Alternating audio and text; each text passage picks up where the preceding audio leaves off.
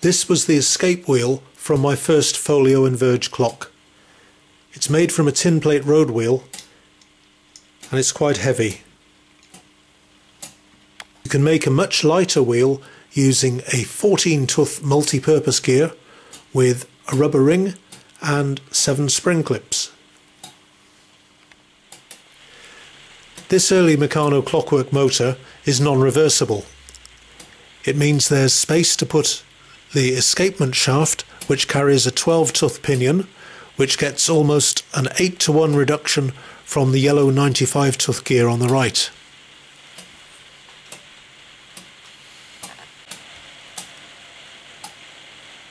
As the 7-toothed wheel turns round, we'll get 14 beats. We can listen for them and time them with a stopwatch. Go.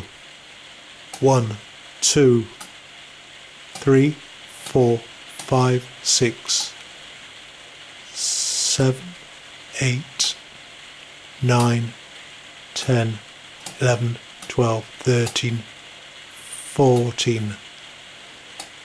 18.09 seconds. We can increase the time taken for the escapement wheel to turn by adding washers onto the balance wheel. Ideally, we want a time of 18.189474 seconds.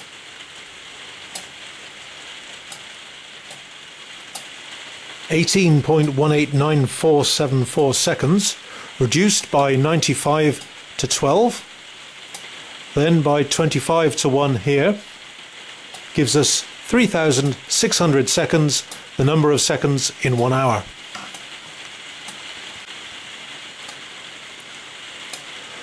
The 25-tooth contrate gear here carries a load of washers. This is to counterbalance the weight of the minute hand at the other end of the shaft. The minute hand is a long bolt fixed onto a series of spring clips joined onto the central shaft, rotating once every hour. Because of the weight of the bolt, there's counterbalancing washers on a bolt attached to the contrate wheel at the back here. Then there's a reduction of 3 to 1 by the 19-tooth pinion and the 57-tooth gear through to the 15-tooth pinion and a loose 60-tooth gear here for the hour hand. The hour hand is simply a bolt fixed onto the boss of the 60-tooth gear. Friction is minimised by using this needle bearing created from an electrical pivot bolt, which also acts as one of the feet for the clock.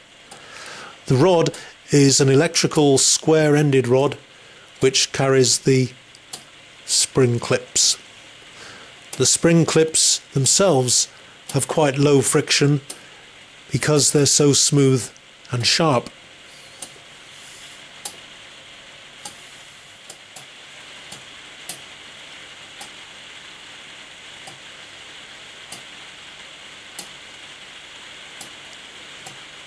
This clock only uses 19 Meccano parts, not including the nuts, bolts, washers and spring clips.